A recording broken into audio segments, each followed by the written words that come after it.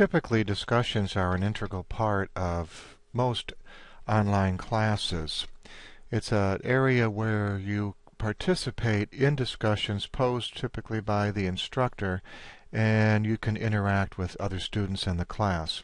Now, if you'll note here in this module that we have open, Course Information, there is a discussion listed here. So to participate, I would click on the link, and it opens in this area here. If I would like to see it larger, because as discussions grow, this gets a little tight. So here is an icon here that will unlock the discussion and open it in a new window.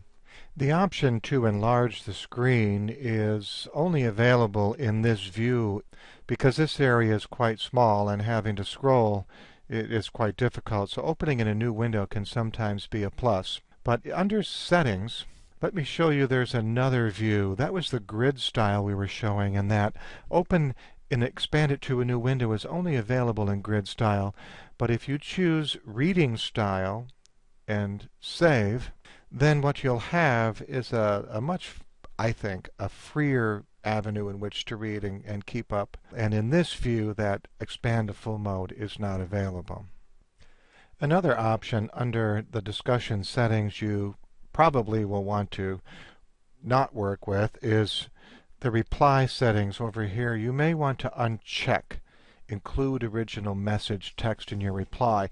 What that means is when you send it back to somebody, the original will not be double quoted and people won't have to be scrolling page after page if there's many responses to it. So by unchecking that, you'll make it a lot easier to keep up with what's going on and not have so much to skip through.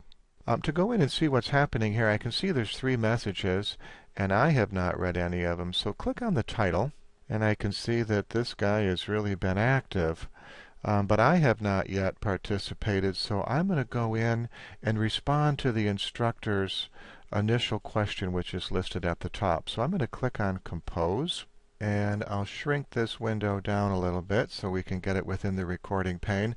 Within this window, I'm going to type in my subject, and then down in the message area, I will answer and respond to the question posed or the assignment. And when I've completed that with thoughtful input for the class to read, and when I'm done, I would click Post. So now I've participated in that, but I may have to read other students' information. So what I would do would be to read down below here, and if I wanted to reply to that post, I would simply click on Reply, and the window opens up for me to start typing, and then click Post again.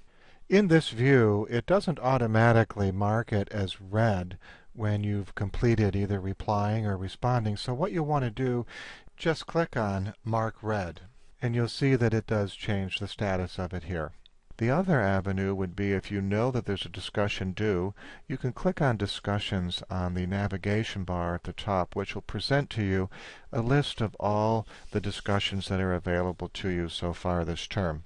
And from there, I would just click on the appropriate title.